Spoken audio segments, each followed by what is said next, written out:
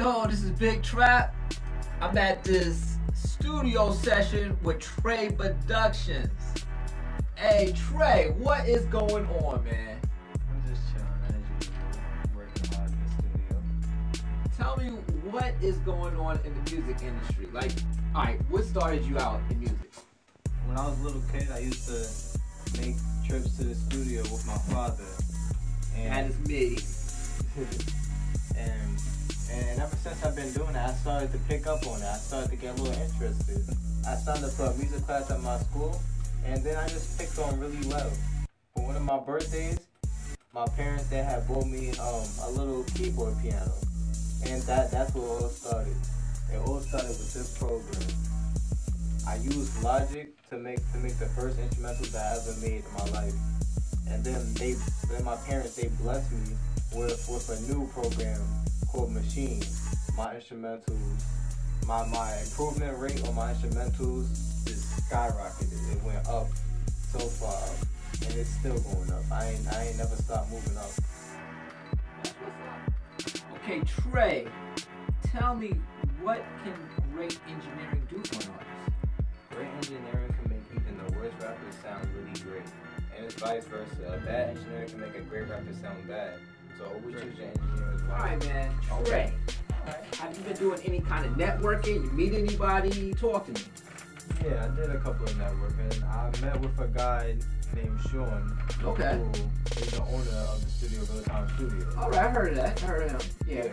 He lets me use the studio anytime I want because he was very impressed with my work. Okay, that's what's up. Anybody else? Yeah, but also networked with a guy named Ray from Ray Vision. Okay. He has worked with many famous artists, like a couple I can even talk about, head like Jim Jones. I heard of him. Yeah. Okay, that's what's up. So networking. So would you recommend artists to do more networking since it helped you? Definitely. Okay, that's what's it up. Helped me. I'm sure it can help others. Oh, that's what's up. So you gotta get your networking on. Trey does his networking. All right, Trey, talk to me, man. What is a typical day in the studio? A typical day in the studio is first I go to my producer station, and that's where I make my instrumentals. I usually start off with that because I usually have fresh ideas in my head when I first get in the studio. And then when I'm done with that, I come over to my engineering station, and that's where I work on some of the songs that I have recorded for people. Have you done any events? Do you have any events coming on? Talk to us, man. What's going on? What can we see you somewhere performing? Yeah. Talk to me, man. There was many events that I've done in the past. Okay. But the main event that I have done in the past was with my two rappers, Max Julian and Tommy Diesel. We performed at African American Museum. Oh, that place out in Hempstead. Yup. We performed for a peace show. The theme was peace. Oh, okay. That's what's up. So do you have any projects you're working on now? Yes, I have two instrumentals that I'm almost finished making for a signed artist named Hey Boy Cheese. Yeah. I think I heard of him.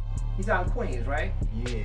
Okay. All right. And I'm also working on another instrumental for the P show that I just mentioned. Right. They do this quarterly, so I'm making another instrumental for that again.